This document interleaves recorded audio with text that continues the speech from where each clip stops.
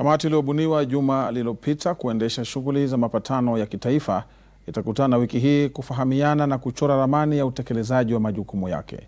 Kamati hiyo itakutana na waratibu wenza Paul Mwangi na Martin Kimani huku juhudi za kuandaa vikao na Rais Uhuru Kenyatta na kinara wa NASA Raila Odinga waliowateua zikishika kasi. Hata hivyo, kamati hiyo inapingwa kichini na baadhi ya wanasiasa na wandani wao kutoka mirengo ya Jubilee na NASA.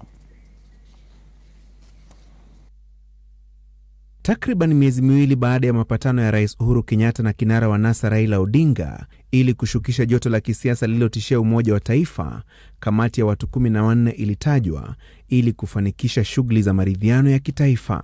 Na juma moja baada ya kamati hiyo kubuniwa, duru zimedokeza kuwa itafanya kikao chake cha kwanza wiki hii ili wanachama wapate nafasi ya kufahamiana na kupewa maagizo rasmi kuhusu majukumu yao. Kikao hicho kimeandaliwa na waratibu wenza Balozi Martin Kimani na wakili Paul Mwangi wanaowakilisha Rais Uhuru Kenyatta na kinara wa NASA Raila Odinga mtawalia. Wanachama katika kikao cha wiki hii wakitarajiwa kuhamasishwa kuhusu kiini cha uteuzi wao na majukumu wanayotwikwa, hususan kuwashauri rais na kinara wa NASA kuhusiana na mikakati ya kuleta maridhiano nchini, masuala ya taifa, kukabili migogoro ya uchaguzi na kuyajumuisha makabila yote uongozini ili kukabiliana na dhana ya kutengwa.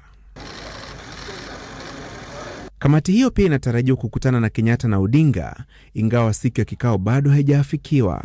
Hata hivyo, kuna changamoto za maandalizi ya kikao hicho, kwani Rais Kenyatta na shughuli chungu nzima wiki hii, zikiwemo ziara za Waziri Mkuu wa Ethiopia Dr. Abiy Ahmed Ali na Rais wa Djibouti Ismail Omar Guelleh.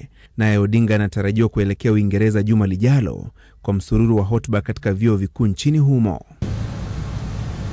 Lakini kamati hiyo huenda ikakumbwa na changamoto kutokana na upinzani dhidi ya juhudi za mapatano ya Kenyatta na Odinga. Mimi tutaendelea kutembea pamoja na ndugu yangu hapa, na tunataka wengine wakuje karibu na sisi na tutembee, na kila mtu ambao uko na swali tuulize, lakini tuache hii mambo ya kuchimbana huko chini. Sasa tunachimbania nini? Wajuzi wa masuala ya siasa wakitoa tahadhari kuhusu athari za mihemko ya urais mwaka 2022. Unapata kwamba sasa wanasiasa wengine wameanza kuwa na tumbo joto, wengine wameanza kuwa na wasiwasi kwamba je, nia ya Bwana Raila Odinga kwa mfano ni gani katika juhudi hizi zote na ushirikiano wake na Rais Uhuru Kenyatta, kwamba je, huenda wakampiga chenga naibu wa Rais William Ruto. Kamati hiyo ya wanachama 14 juma lijalo inatarajiwa kuelekea katika kikao cha faragha cha siku 3 ili kujadiliana kuhusu mpangilio wa kazi, ikiwemo kubaini masuala tata yatakayopewa kipaumbele na ratiba ya matukio. Francis Gashuri, Citizen Nipashe.